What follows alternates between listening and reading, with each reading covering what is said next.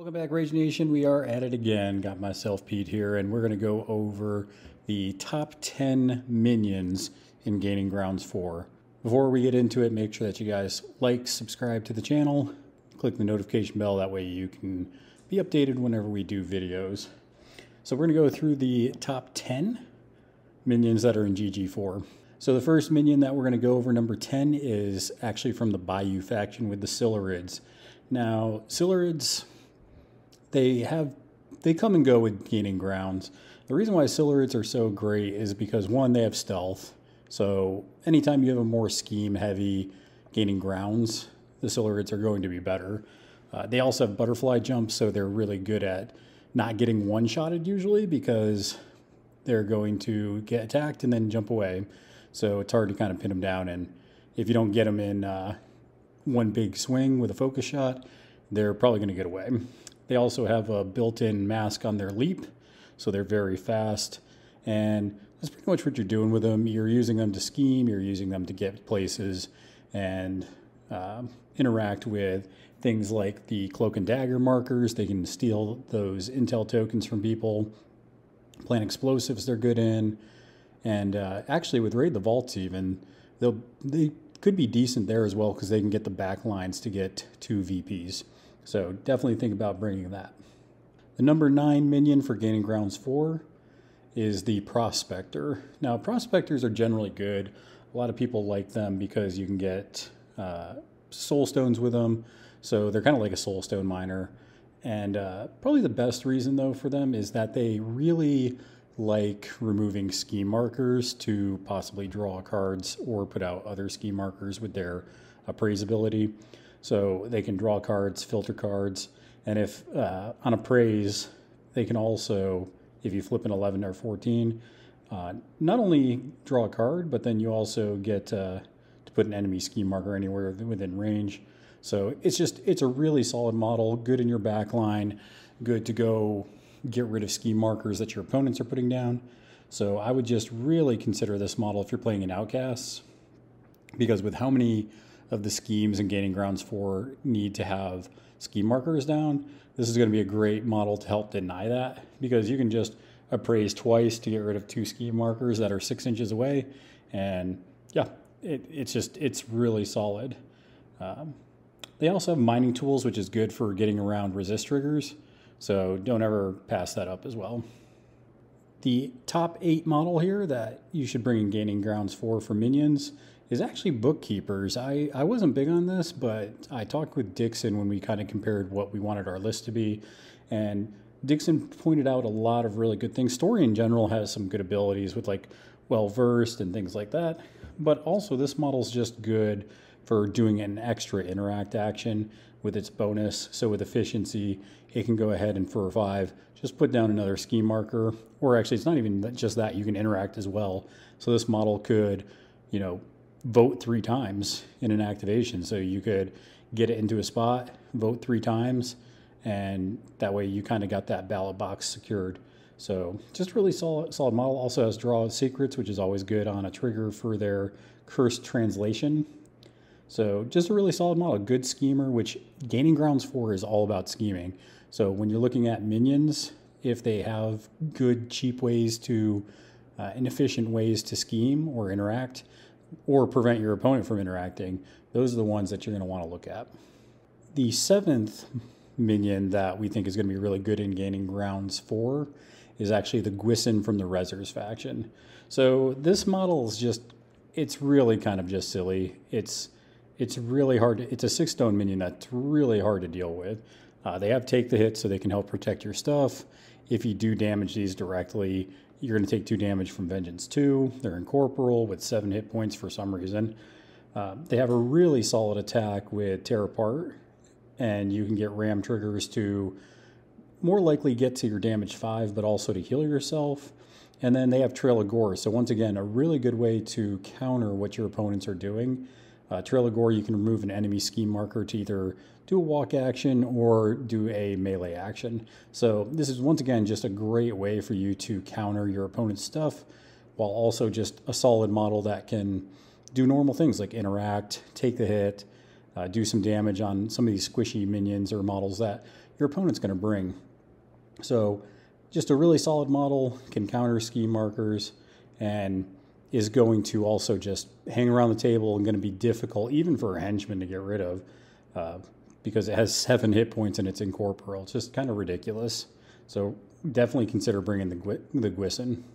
Number 6 for minions that you should bring in Gaining Grounds 4 is from the Outcast faction with Catalan Riflemen. This is actually kind of the same thing as the Bookkeeper, where it's a 5 soulstone model that is going to allow you to discard a card to interact. So once again, it can interact 3 times if it's voting. It can interact, walk, interact. So it allows you to put scheme markers down, and it's a good model. It's squishy, so you got to be careful with that. It does only have 5 hit points, but it is hard to kill, so it's not going to get one-shotted. It ignores friendly fire, and probably the other big thing besides just interacting is this has stun on a stick, right? With its clockwork rifle, you can do price of progress to do damage to yourself, and then you get stunned on your opponent when you shoot them. So, and it's a 14-inch gun. It's pretty ridiculous. Warning shot, giving distracted out, also really good for Anya's crew, and not only that, but I think it's really solid because some of the models in Anya's crew, distracted actually gives them a positive. So definitely consider the Catalan Riflemen. They're just really good, cheap investment, gonna help you get points, win games. The 5th minion that you want to consider bringing in Gaining Grounds 4 is an oldie and a goodie. It's just a solid model from the guild that you're going to bring because it's always good, is the Guild Lawyer. So Guild Lawyer, tools for the job. You get to pick up a card and cook in a suit. Really, really solid. But the biggest things for the Guild Lawyer is just how efficient they are, because you have solid obey with them. So you can have your good models do more good things. You can also draw out secrets with that, which once again, you're putting scheme markers down where you need them. Impassioned defense, shielded to help protect your stuff, possibly draw cards, do it again.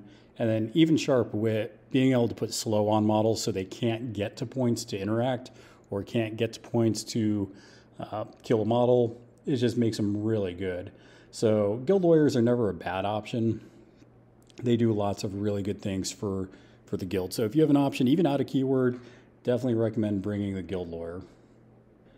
Number 4 for minions that you should bring in Gaining Grounds 4 is from the Explorer Society with the Botanist. Botanists are still really good. They're really efficient minions. They do work better with some masters because the thing about Botanists is you do have to remove markers, either a terrain, scrap, or corpse marker within 4, and that gives them a grow token, up to 2 of them. So you can get some really solid stats with becoming defense 7, willpower 6, movement 6, and size 4 with these Botanists. So they're just really solid. They have planted roots, so you can't get rid of them. You have to kill them. And with those stats, that can be very difficult. And then they put out staggered. They have onward, so they can go ahead and just go wherever they want. And yeah, they're just going to be good schemers. They're better in crews like McCabe and other crews that can remove those markers easily, but you can still put them in a lot of crews and they're going to be really solid. You just might have to tech in something to help them get rid of markers. So Botanists are really good at interact, walk, interact. They are good at getting across the board. Once they have 2 grow tokens, they can go 18 inches across the board. So just always consider these if you're an Explorer player. They're just really solid. Number 3 for model minions that you should bring in Gaining Grounds 4 is the Mature Nephalim. Also put in a caveat here for the Young Nephalim, but definitely the Mature. The Young Nephalim got a lot better in GG4, but Mature Nephalim are they're good. Main reason is they're just going to kill your stuff. They're fast, they can scheme. They're really hard for other scheme runners to deal with because they just got to try to run away. But when you have Fly with me, movement 6 flying, it's tough to outrun Mature Nephalim. So they're usually going to come in, do 3, 4, 6 damage to you with their heavy claws. They're going to fly with me to get where they need to go, and then they usually can interact for just profit. They can just get their VPs where they're needed. So they're good at clearing out things where they need to, and then scheming and getting their VPs just anywhere on the board, really. So especially things with like outflank, putting scheme markers on the board 10 inches away, just murdering the crap out of anything that wants to try and scheme somewhere. This can just bully a flank. So definitely consider if you're a Neverborn player, or even I guess you can now bring these with Castor and that keyword, and of course Barbaros as well. So definitely consider the mature Nephilim, because they are just really solid beaters. And like I said, if you need a discount, the young Nephilim are really good. So consider bringing them as well. Number 2 for minions that you should consider bringing is, for the guild again, Rocketeers. They're amazing. So Rocketeers are just really, really solid models. They can do some just stupendous things. They're flyers. They have heat of battle, so they can discard a card to get a third action, third AP essentially. They have Up We Go, so that's really good in a lot of situations, a lot of those schemes, especially like take prisoner, kicking people off the raid the vaults markers. And they also have just really good bonuses. They have Onward, so they can take a walk action, and they have Lighted Up, so they can get rid of non-scheme markers. So this allows them to get rid of a lot of problematic things that your opponents are going to bring. So Rocketeers are just going to be really solid in this gaining grounds. They just cause a lot of problems for your opponent. So even out of keyword, it's definitely worth bringing this minion into your crew if you're playing guild. So definitely consider the Rocketeers, because they're also not easy to get rid of. I mean, they're 7 hit points with armor 1, so they're just going to be a pain in the butt. Go ahead and bring them. And then last but not least, the number 1 minion that you should consider bringing into Gaining Grounds 4 is for the Arcanist faction, and that is the Gearlings. So the Gearlings, if you have not played against these things, they are amazing. They have a built-in leap aside trigger on the defense duels, so they're really hard to pin down. And these things are fast as all get out. They ignore they ignore terrain and models, not just friendly models. So they can just go pretty much wherever they want. And they're speed 5, which doesn't seem like a lot, but they have an unwind action. So when they get a condition, they can remove it to get basically just a general non-charge action. So that's another 5-inch move you could do. And then you also have Watch Chain, where you just push 5 inches towards a terrain piece. And if you get the Masked Prayer, you get to go another 5. You get to take the action again. So these things can end up going 25 inches across the board in a pinch, which really good, turns out. And they're just really good. They're pretty decently hard to kill. They do have armor 1, and you can put them in situations where it's going to be hard to pin them down. So these things are just ridiculous.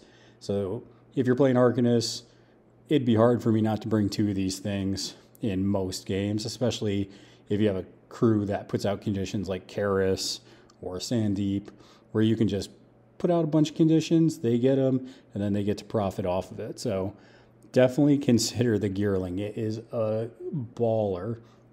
So that's our top 10 list. Let us know what you think in the comments. There's a lot of really good minions that you could put on this list. This was just kind of a combination of Dixon and my ideas of what we thought would be good in Gaining Grounds 4.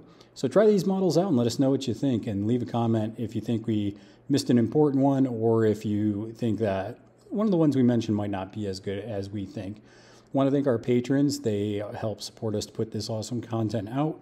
And if you want to become a patron and get the benefits of getting content early, and also being able to do live recordings with us, and getting just lots of cool opportunities as a patron, you can do that at patreon.com/RageQuitWire for as little as $1 a month, and anything helps us out. We appreciate all your support. Until next time, make sure that you guys are flipping cards, flipping tables, and we will see y'all later.